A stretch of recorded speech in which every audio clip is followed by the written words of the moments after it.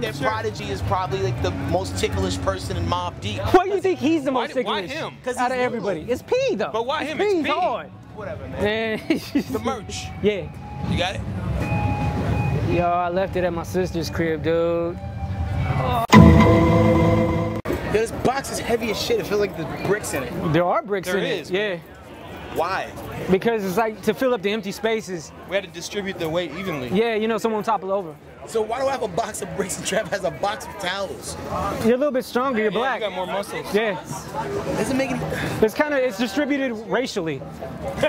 racial distribution. Racial distribution, bro. See, like he would have hit Travi if that was the case, but he waited because you're black.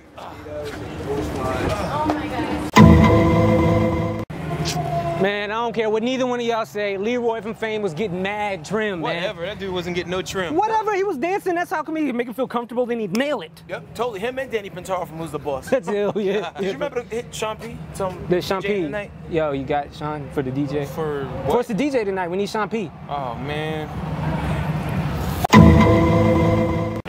Hey, yo, Sean, what up, man? What you doing? Word. Yo, man, I need you to come out to Denton and spin for us, man. Sean. What up, man? What up, man? Yo, you didn't bring the equipment, did you? No.